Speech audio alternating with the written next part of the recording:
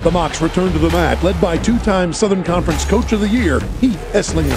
What an amazing match!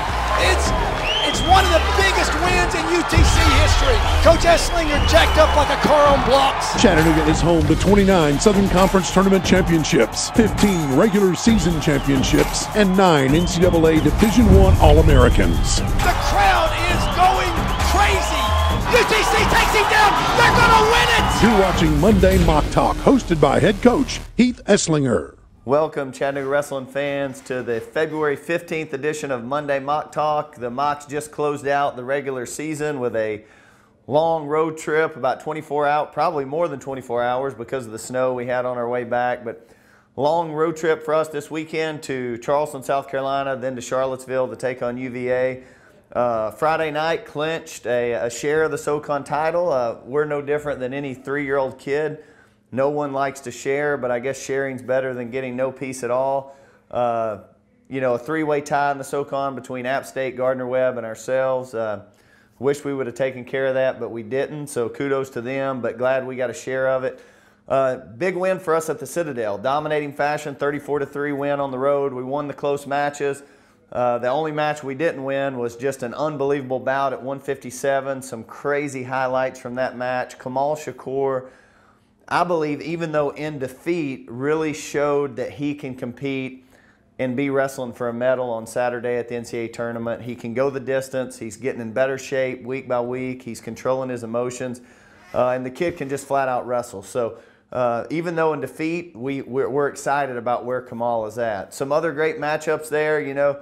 At 141, Mike Congrats wins a close match over a tough opponent. Chase Zemanak wins with just a few seconds left over a guy that's been ranked this entire year.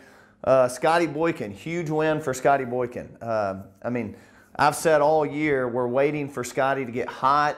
I hope it happens at the right time. Big win for Scotty on Friday, and then he turns around and does it again on Sunday at UVA. So nice weekend for Scotty Boykin, for our team in general. We left the Citadel, drove 7.5 hours to Charlottesville to take on 17-ranked UVA. Coach Garland's one of my great friends. They've had a long year. Things just kind of seem to snowball when one thing goes wrong with injuries and things like that. But, you know, obviously they're a great team. They've had a ton of success. We've never beaten them here at Chattanooga. So, you know, it was nice to go there and get a win. It was dramatic fashion. We had some chances early on. We didn't take advantage of it. We were down 18-13 coming into the final match, and Jared Johnson seals it for us with a pin. The same time frame as last year when Jared wins against Oklahoma at heavyweight to seal that dual meet for us. So, again, Jared kind of puts the team on his back and gets the job done with a pin. We win 19-18. It's a huge win for our program. It's a huge win for several of our guys. Again, Mike Congrats looked great. Chase Zemanak looked great. Kamal Shakur was out. Got a little dinged up on Friday, just precautionary. Kamal's good to go. He'll be practicing this week. At 165, Dominic Lampy. I mean, the kid wrestled so hard, so hard. I mean, Dominic's a true freshman, and he knows how to endure fatigue, probably better than anybody on our team. But we gave up some silly points, and we couldn't just get the comeback. But Dominic's a force to be reckoned with. I mean, I would not count him out from winning a conference title this year simply because of his mindset. At 184, John Lampy, we're down 18-7, I believe, going into 184. John Lampy gets a dunking.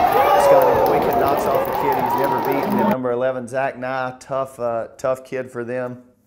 And then Jared seals it for us with a pin. So overall, a great weekend. A little frustration this morning. Obviously, the national duels pairings came out.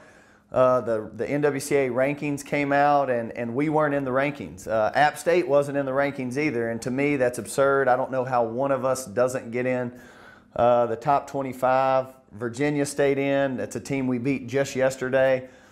Pittsburgh stayed in. They've been struggling a little bit. No knock on anyone else, but I think we earned the right to be in the rankings. I guess the coaches across the country doesn't look at the results. I don't know. To me, it's ignorance or arrogance.